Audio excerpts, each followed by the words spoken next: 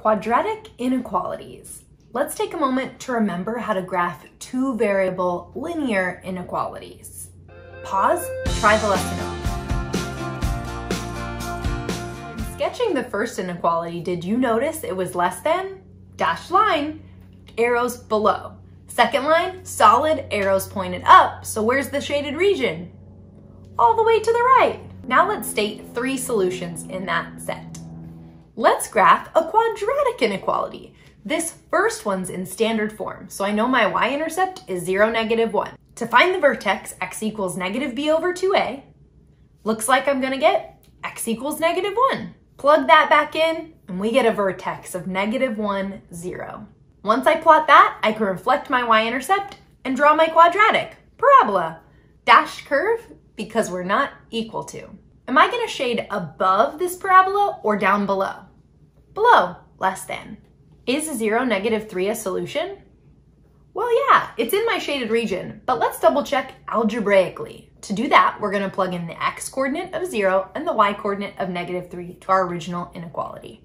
-3 is less than 0. Checks out. I think you got this next one. Pause, give it a try. The vertex was 1/4 -9/8. That made it pretty tricky to reflect the y-intercept over the axis of symmetry. Is 1,3 a solution? Doesn't appear so graphically, but let's check algebraically. 3 less than or equal to 0? No! So 1,3 is not a solution to this inequality. Systems of quadratic inequalities. The first quadratic inequality is simply the parent function that's been reflected and translated up 3 units. So let's go ahead and graph that one. Make sure that you made the first parabola dashed, and then of course it's less than, so it's going to be inside. But let's wait to do our shading until we get the second parabola graphed. The second one is in standard form, so we know the y-intercept immediately, but we have to find the vertex. Go ahead.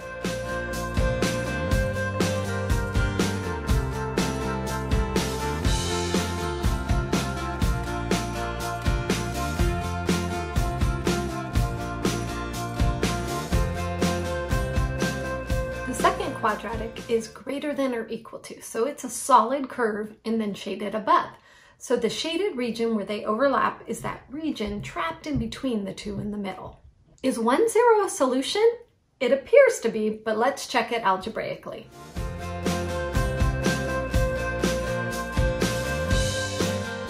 Zero less than 2? Check. 0 greater than or equal to 0? Yes, it only has to satisfy one of the conditions. 0 is equal to 0. Graph the next system. Notice the first one is just a transformation of the parent function. Pay attention to dashed or solid.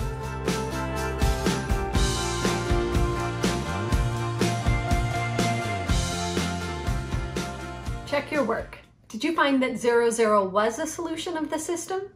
It is, and we showed it algebraically as well. Now, keep in mind going forward, the shaded region is not always the trapped region between the two parabolas. Always follow the math and check for where it is shaded. What would you like me to do? Oh my God! Or solid. Why did I have to get small? I'm like so stumbling. Okay. Doesn't appear.